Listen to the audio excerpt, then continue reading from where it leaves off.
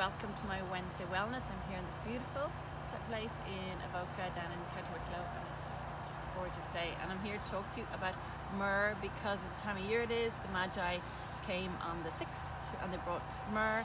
So why do they bring myrrh? What's so good about myrrh? So I'm going to tell you a couple of facts about myrrh, a couple of benefits and a couple of uses. So myrrh is in Uganda ground.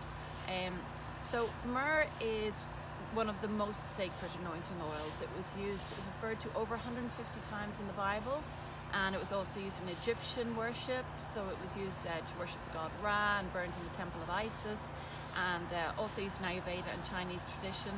So it's been used for thousands of years, both for worship, prayer and wellness.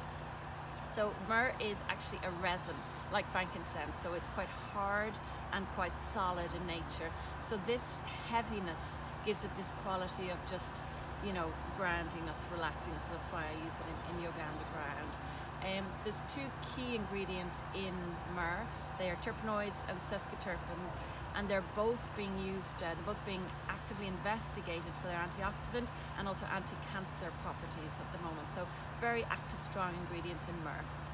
So it's excellent for wellness. So what are the benefits of myrrh?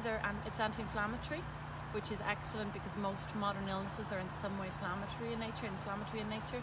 So anti-inflammatory is just excellent for overall wellness. Also parasitic, which is quite unusual, so that's also very beneficial, and also antifungal, which is again quite rare in an oil.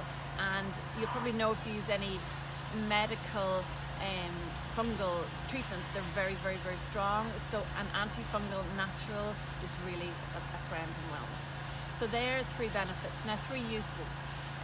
So it's traditionally been used in embalming, traditionally over 5,000–6,000 years. So this benefit points to its skin qualities, how good it is for the skin.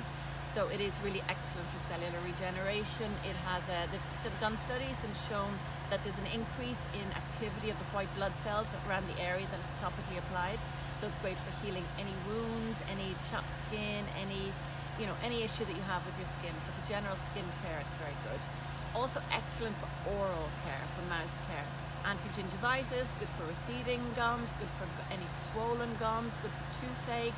It's analgesic, so it's good for pain relief, good for breath, so it's great for oral health. And then finally, it's great for meditation. It's been considered an anointing, a divine oil forever since it's been used, so it's great for meditation. The sesquiterpenes just relax and ground us.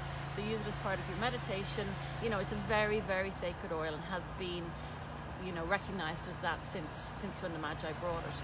So it's been used. It balances all the chakras, and it's supposed to help to connect us with the divine, whatever we perceive that to be. So it's great for meditation. So use it in your meditation, for skin care, it's also actually good for upper respiratory health, and it grounds us. That's why it's in Uganda ground. So thank you very much. I have a grounding webinar kind of gathering next Tuesday. So if you're around, there'll be a link to that under this. So please jump in and join me on that. Thank you. Namaste.